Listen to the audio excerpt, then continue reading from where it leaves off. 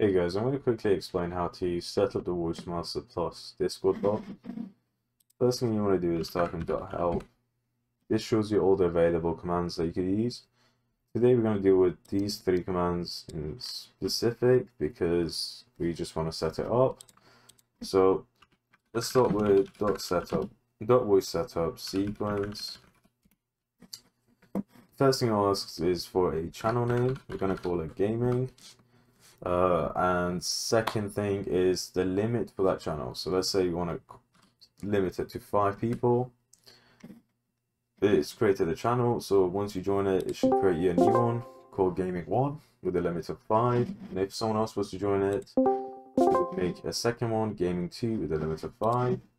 And if I was to leave it, it would rename the first one to number 1 because there's no other channels. And this could go on and on based on how many users you have. So let's move on to the next one, which is .voice setup phone.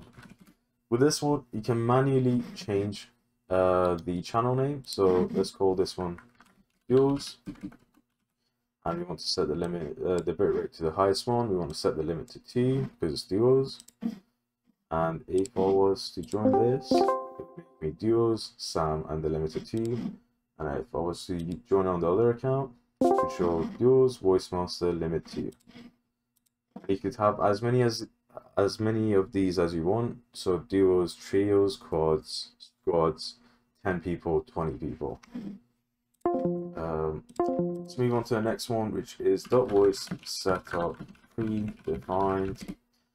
With this, you can use the username's name and whatever game they're playing. So for example, username's playing game. Currently, since I'm not playing anything, I'm going to call it username. And let's say usernames cave. And let's set the limit to 10 people. So if I was to join this, it should say Sam's Cave with the limit of 10. Sam's Cave with the limit of 10. If I was to join the other account, VoiceMaster's Cave with a limit of 10. One more thing I want to mention is our auto text channel feature, which allows you to make text channels as soon as you make the voice channels. So if you were to use .toggle auto text, oops, oh, I spelled it wrong. .toggle auto text, you've enabled it. So if I was to leave this and I was to leave the other one, join here, I'd have Sam's Cave, and I have a text channel which only people in the voice channel can see.